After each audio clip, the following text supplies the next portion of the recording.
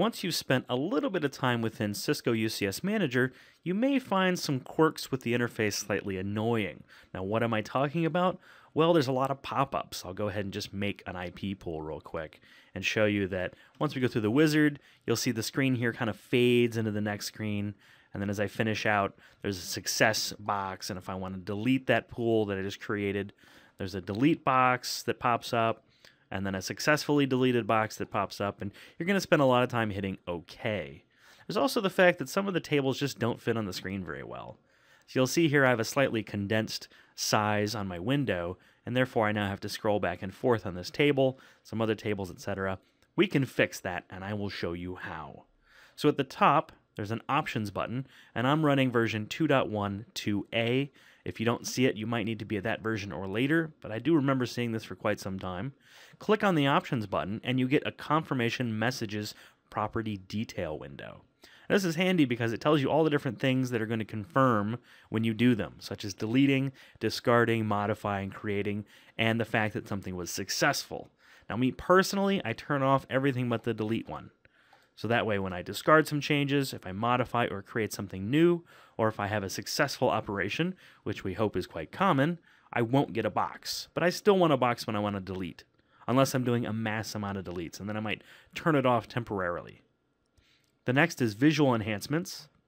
There's two here that I pretty much always change. The first is the Automatically Pack Table Columns. That's really handy because it's going to auto-sort all of the table contents onto your screen. So I check that box, and then we won't have any things hanging off the side anymore. The other one is the Wizard Transition Effects, which is by default on, and that's that kind of fade wizard that you saw where we faded from one screen to the next as we hit next. That's actually quite annoying, and especially when you're over a remote desktop or something with kind of a latent video display, that just causes more lag and is frustrating. So I turn that off and then click OK. Now you'll notice it still looks kind of goofy here. Sometimes I notice you have to click back and on, and if it doesn't work the first time, log in and out. It'll fix it. But what it's basically doing is it's going to do this option for you, the Pack All Columns. So as we go through here, all these other tabs, we should see that everything is nicely packed in there. Nothing's hanging off like normally it would be, like maybe this far over. It's not hanging off. There's no scrolly bar because it's automatically packing your tables. Now let's go through the IP pool creation one more time. And we see that I'm going to make the IP pool. I'm going to type the word test. Now when I click next, there shouldn't be any more of that fade.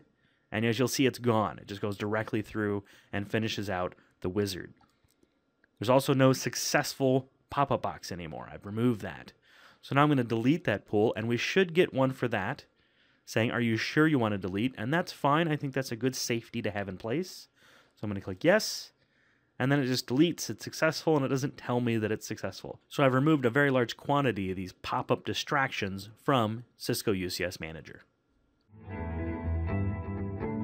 Don't miss out on my future videos. Become a YouTube subscriber today. Do you crave more content on home labs, technical certifications, deep dives, product reviews, and geeky shenanigans? Wahl Network is also available in blog format at wahlnetwork.com.